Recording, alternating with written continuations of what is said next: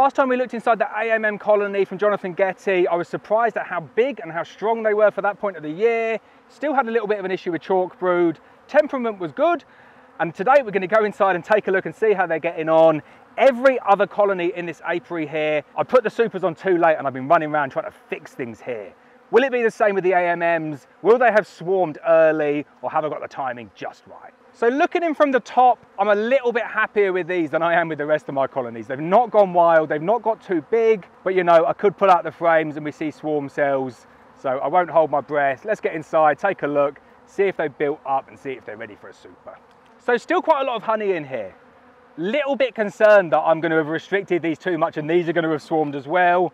I'll only know when I get in further and get some more frames out. Right, so we're into some frames where there would have been some brood. That is just like an empty frame, little bit of stores around the rings. I'm a little bit concerned that these guys have gone and swarmed due to space again, so this will be my mistake. And right, we've got a little bit of an issue here. I think the queen has turned drone layer. Almost certainly turned drone layer, because when we came in before, there were still bees there.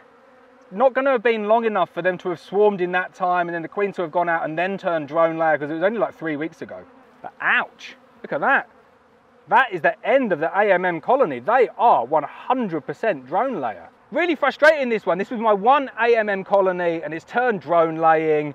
I have to say though, I do think they've either tried to supersede the queen or they've had a go at swarming, because I'm seeing a little bit more mixture in the bees in terms of colour.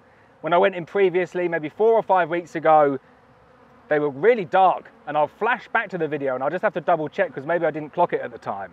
They've either tried to supersede late on in the year and I've just not noticed it, or they've superseded early in the year, or they've swarmed. And then as a result of that supersedure or the swarm, they've turned drone laying, because there is a lot more genetic variation in the bees that I'm seeing here.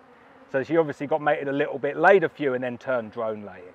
What a nightmare. Really, really gutted. Wasn't expecting that. As always though, I'll show you my mistakes. My AMM queen from Jonathan Getty is no more. Got a drone laying colony instead. Luckily, drone laying colonies, easy fix. There's still quite a lot of bees in here. I'll take out the worst affected frames like this where it is just all drone brood, and I'll burn these down, add in a new mated queen, and hopefully we can get this colony back on the mend.